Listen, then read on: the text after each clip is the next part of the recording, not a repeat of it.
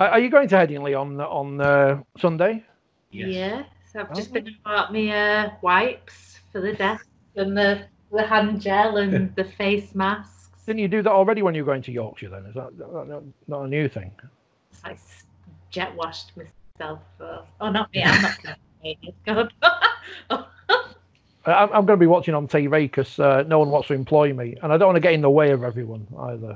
Most importantly, are you going, Phil? Will you be there for the exciting resumption? I have applied to be there. I have a reason to be there, but I think they're going to be really strict on numbers, and I think media will be rotated around the first few weekends of games to make sure that those who need to be there have a reasonable excuse to be there can be there, and those that aren't will still get access to the post-match, but from the luxury of their living rooms. Yeah, I have to dress up smart. I have to put a shirt on just to pretend I'm working. Do you wear a shirt normally? No. Only at Wembley, when everyone does. Certainly Wembley, where no one, well, loads of people are there who don't need to be there. But, that's another topic. Carter's, first of all, how excited are you then by the return of Super League this weekend? Very excited. Yeah. I'll agree. Yeah, of course I'm excited. It's been 4 months. Like nearly 5, yeah. Nothing. That is a long time. Like when he started, like, it'd be a couple of weeks, then it'd be another couple of weeks, and you think, then it's like, bloody hell, it's nearly 5 months now. And football's finished. There's nothing left to watch, apart from the playoffs. But Scottish football's back at the weekend, the Scottish Premiership, so that's exciting. I'm not interested in that, sorry. No, I mean, I am really excited. I feel like I don't know. I actually don't know what I've done with my time. Well, you'll say you've been busier than ever. I have been busier when there's no games on than when there is games on.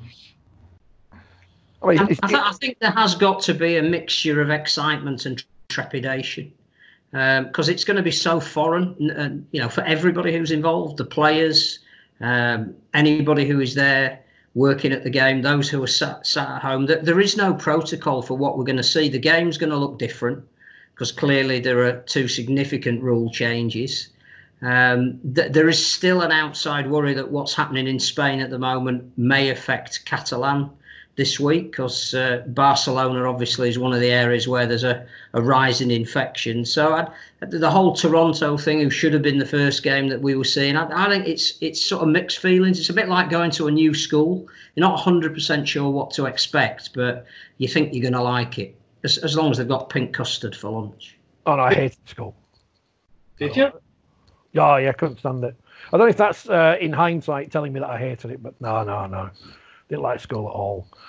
Certainly not secondary school, even though that's where I played. The only times I played rugby was at secondary school in my illustriously terrible career.